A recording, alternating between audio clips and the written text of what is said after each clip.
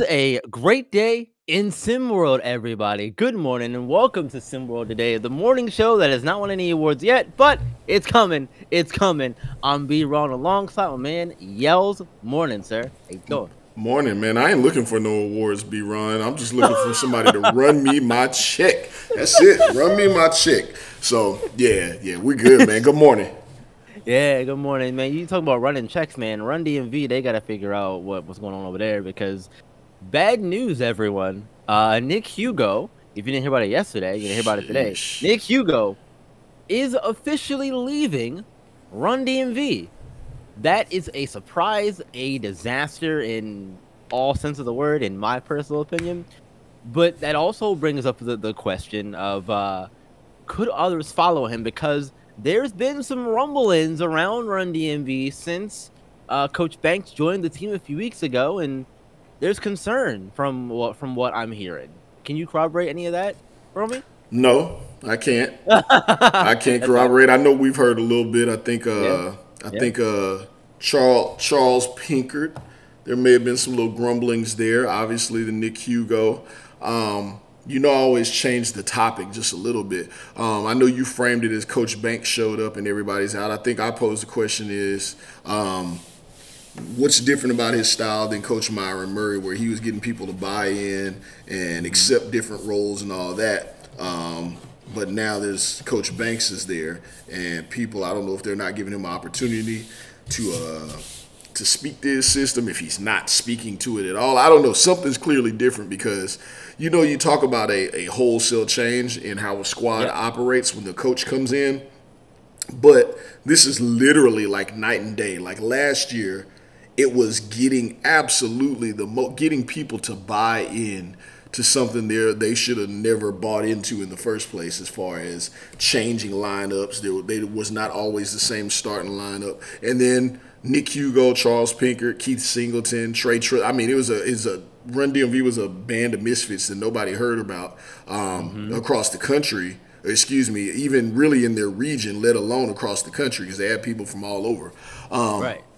So it was a heavily bonded team. You turn the page, and all these kids that were just happy to be on a team now are saying they're checking for the door and looking for other opportunities. So that could be on the kids, that could be on the coach. I don't know. Do I think other moves are to come? I mean, it sounds like there already is. I tell you what, though, John Hudgens out of PA, somehow he ended up at Run DMV. Is he attainable? Malik Duffin, this kid's out of Georgia, 6'9", and can shoot from the perimeter and block shots. Right. I don't know. Keith Singleton, we saw he was well on his way to being one of the most locked down defenders ever. He's out of DC. And then you got Trey Truss. He's out of the Maryland area. This is really Yeah. your stomping ground, B-Ron. I think you may know a Yeah. little bit more here than I do, but I'll just say the culture has shifted immediately and Yeah, it has. drastically. And it's like a pole shift. Like they say, the thing that's going to take out the earth whenever it happens, or one of the millions of things, right? Is a cataclysmic immediate pole shift that happens in like minutes. That's how I feel like what's happened with Run DMV, because they were like one of the most cohesive teams out there, and then all of a sudden turn the page and now it's absolute turmoil. I mean, they make Yacht Club look like a Smurfs village, like just a band of friends right now, because it looks like there's none of that here on the DMV side of things. Yeah, I'll tell you what, it's very, very strange to see the flip happen so fast from a month ago, talking about, like you said, Run DMV being a really cohesive unit, coach is very interactive with them, all that stuff. And then you get to today with the news of Murray stepping down, and then now all this news coming out with Hugo leaving and everything else. It's a mess over there, and I'm not quite sure what happened, but it seems like the biggest thing that happened from what I'm just putting together here.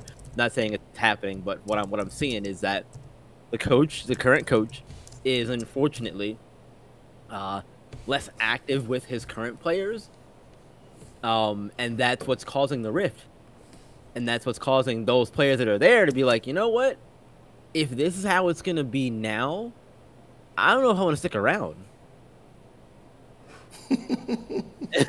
And and as a former player myself, I can't fault them for feeling that way. When you have a coach who isn't as active or as invested, it seems like anyway that's what's going on. So, throw my hands up for that one. I don't know. We'll see what happens. Maybe we get some more information about it. Throw it in this coming days, couple weeks. But I they got a lot expected to you to figure out have over there. more insight on this one, B-Ron. This your stomping ground. You letting me down here, man. I'm gonna ask a direct question. John Hudgens, Keith Singleton, Trey Trust. What's the grumblings out in the Maryland area, in the DC area? What are the grumblings? Are these kids interested in hanging around? I know you got some boots on the ground. Come on, man. So Tell us something. so from what I'm hearing, Trey Trust, he's from Maryland, so he'd like to stick around. All of those kids would love to stick around. Um, I just think that there is other things going on that uh there's things that they have to figure out in terms of, do they want to stick around for the coach? So they do want to stick around, but they have to see how things kind of fall before they make any final decisions on that whole thing. There we go. I That's thought what you I'm had hearing. some info, sir. I thought you may have had Take it some out of me, info. yeah. Yeah. I see you holding something in the tank there. But look, we're gonna keep it moving. Yeah. Coming home.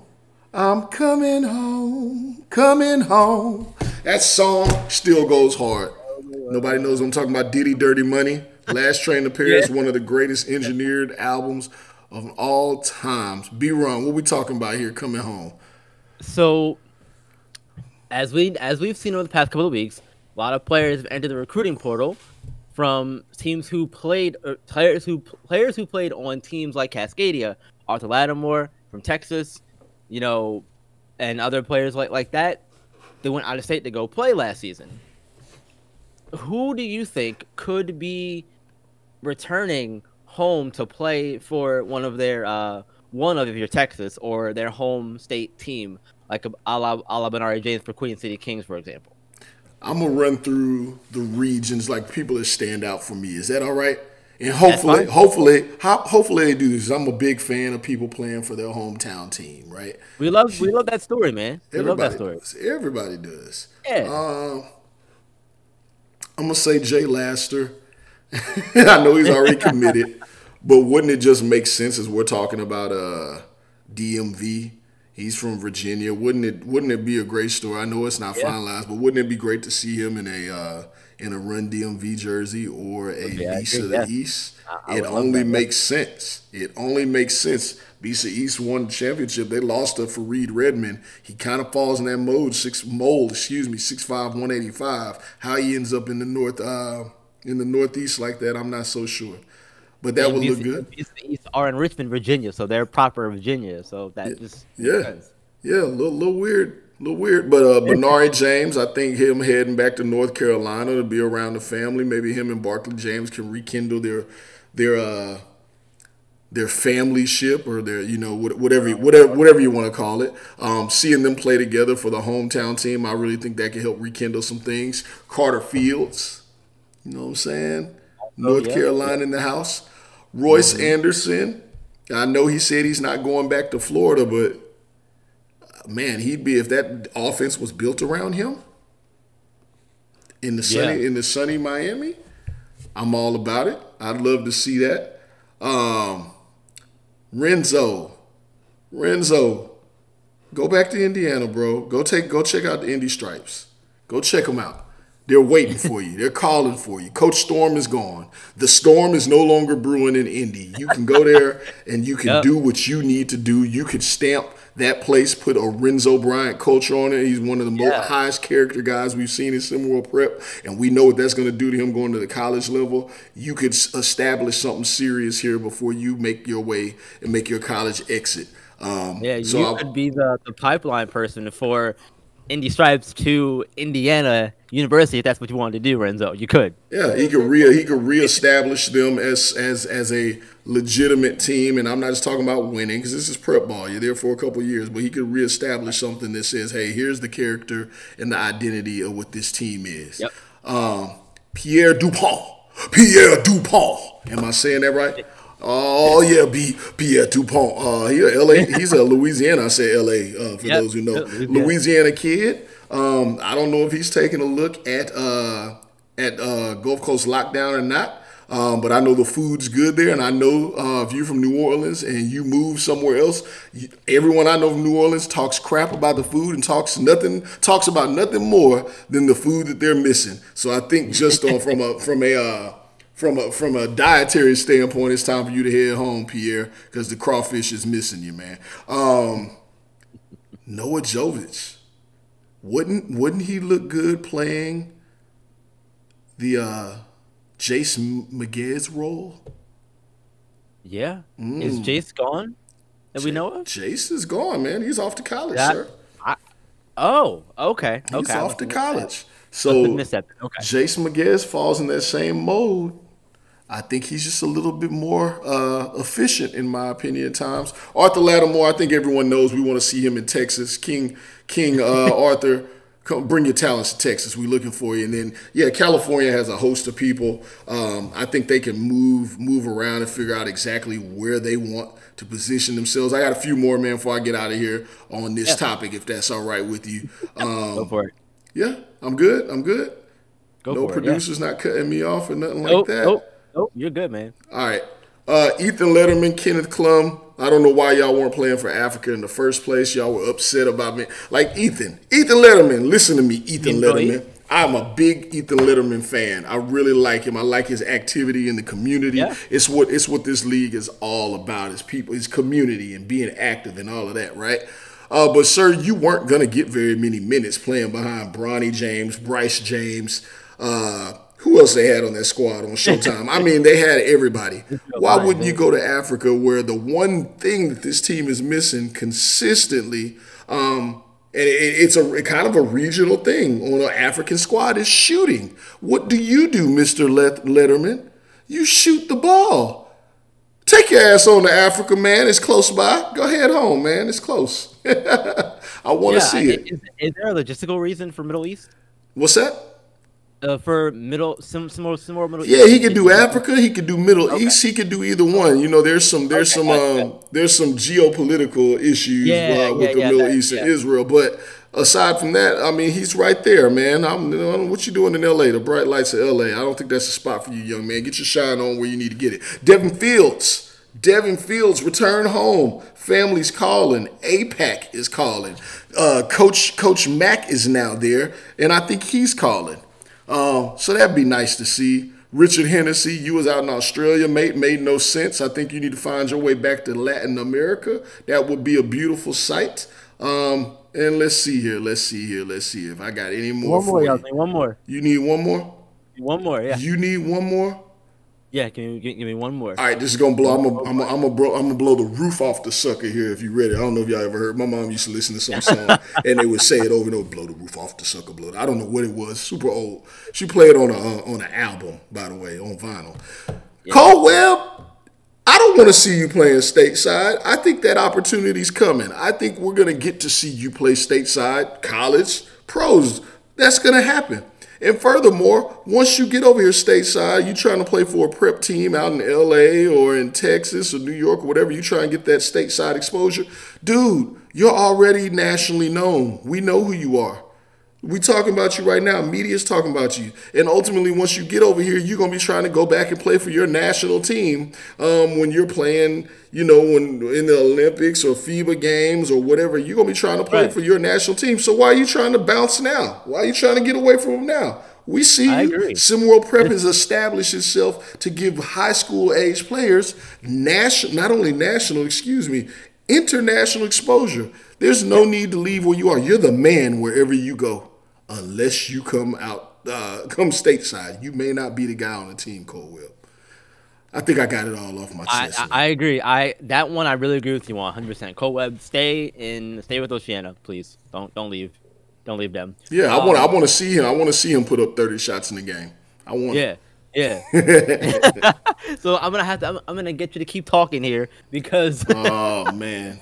Sorry, man. I'm sorry because I dropped the article yesterday on the H-Town Hoopers owner, Jesse De Leon, And I want to get your thoughts on him if you had a chance to speak to him yet, or just any initial vibes you get off of that guy. He's relatively new to the owner scene, but he wants to make them the quote unquote Jackie Yates High School of SimWorld Prep. And in my research of Jackie Yates, they were extremely dominant and really good, undefeated for like they went 52-0 whatever in a couple of seasons in back like 2010 or whatever. So they're really good. What I understand. What are your thoughts on Mr. De Leon? So it's funny that you asked because I actually did have a moment to meet with Mr. De Leon. We had a pretty early morning breakfast. You know I'm up early. I actually had a chance before your article dropped yesterday. We said there's a spot out here called Snooze in Texas, called Snooze Breakfast Joint, and we sat down, had a little bite to eat or whatever. I did not know that he worked or interned with the Rockets. We had a long conversation about that and his time there.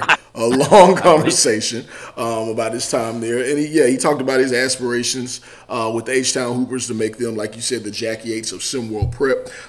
He talked about his thoughts on SimWorld Prep as a whole and what it is as a league and the kind of exposure it's providing to these kids and the opportunities that they did not have. He talked about some guys that played for Jack Yates.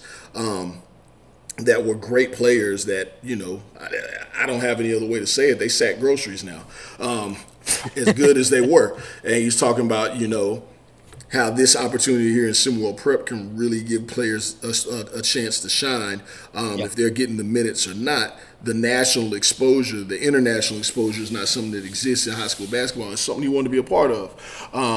And I mean, he said he has some connections. I mean, he was well connected. He was very well liked with the Houston Rockets organization. There's some players that he still has some relationships with. He was an overall nice guy. I will say this. I'll say this. When I ordered my eggs Benedict, the way that he looked at me, I'm not very happy with. Because I eat what I eat, and I don't need anybody judging me that early in the morning. Definitely not about what I eat, because I didn't have anything to say about the shoes he had on. But other than that, he's a cool guy, man. All right, that is awesome. That is fantastic. I hope that he is able to live up to that goal that he has for H-Town. We'll see. But man, we're gonna talk about this viral putback that went crazy last night. Peter Jankowski in a pickup game the other day, man. That got out and people are just talking about it all crazy all over the place, man. Hey. Caught eyes here in some more prep, and man, I love seeing stuff like that. That's especially from a big man. He's a monster, man. I definitely want to hear you because I like it when to hear you get excited. But I will tell you, I sat here and I thought for a minute when I saw that play happen, I was like, man, let me channel some super old school guy. I've been watching a lot of Magic Johnson and Bird stuff over the last couple of weeks. Shout out to both of them. Yeah. Shout out to Rick. You know where I stand on Magic. You know where I stand on Bird. That goes out to you too, Jalen. But yeah, something that they would call this cat, if they were able to see that play in that era where they had social media, I think they would call him Peter Jamakowski. That's what I'm rolling with. Oh my God, he put it down. He put it down, and that's just another example. I know I've been on a theme. I've been on a theme this morning. That's just another example of what SimWorld Prep's trying to put out there. Yes, social media has brought stuff to the forefront in a major way, but we're seeing international play hit the scene because of SimWorld Prep. So international guys are getting international and global notoriety. So big ups to you, Mr. Peter Jamakowski. Craziness. Somebody needs to be looking at that kid. Absolutely. So yeah, right now he's the number 33rd ranked international recruit. He hails from Belarus, and I actually used to work with a guy who was from the area, so from that area of Belarus. And good guy, but Janikowski, man, that whole thing was absolutely insane because you don't. What I think, the small guys get all of the shine when it comes to dunking and that kind of stuff, but I think to see that kind of thing from a big fella off vert like that, to me makes it more impressive, especially given that he's only 16 years old too. Like, what more can you do or bring to the table that that we maybe didn't get to see? There were a couple other dunks he had in that game too that went kind of crazy as well. So man, there's just it's exciting when you see things like that. Plain and simple, y'all. Plain and simple. And I love it. Absolutely. Mr. Jam Makowski. Run with it, guys. I'm trying to put that out there. I'm trying to get something started. It's like Fetch on Mean Girls. Like it's Fetch. Hopefully catches on and y'all don't Regina me. Please don't. Please don't Regina me. Oh man, yeah. Hopefully not. Hopefully not. All Y'all. right, so look. Yeah, go for it. Heartland Zombie Stars. Yeah. Can a zombie get a makeover? That is a little weird. Coach is gone. Renzo's possibly gone. You heard me get my begging plea on here.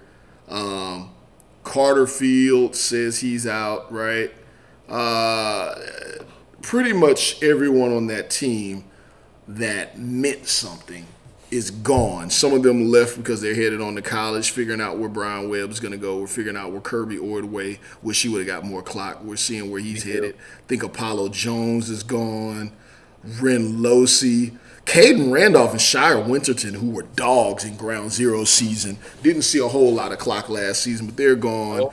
Huncho Hardwick is apparently considering moving. Again, that just blows my mind. I wonder if the parents are leading these charges with these kids moving or what's going on. But Huncho Hardwick, Apollo Jones, who I'm very high on.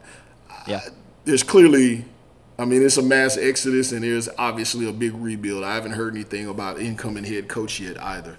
So yeah, I haven't heard anything either on that front, and that's the most concerning thing to me, because we know what Coach Skinny did for that team, and you know what Renzo and all those kids did really to get that area have some sort of positive one of the more unique venues and experiences in SimWorld Prep this past season. So to see all that kind of be going away and now having to figure out the next step in the process is just wild, man. I don't know where or how you even really begin to give the Zombie Stars a makeover, because boy do they need it big time.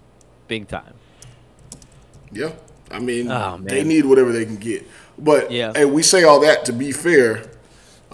They weren't great last year, so whatever you're right. They competed. They did compete at a high level. I like the way they competed. And that Riot House was cranking, but I mean, there's nowhere to go but up record wise, in my opinion. Very true. Well, we gotta wrap this up, y'all. We gotta go. Thank you all for joining us today. We appreciate it as always. Today is Wednesday, so we'll see y'all tomorrow. My days are all out of whack here. I'm trying to get all together. I can't do it. It's a lot to keep up with. Keep up with y'all. Anyway, y'all have a good rest of your day, and until tomorrow, guys, just remember that just because we're in the off season does not mean that here in SimWorld you can see the game, be the game. See y'all tomorrow.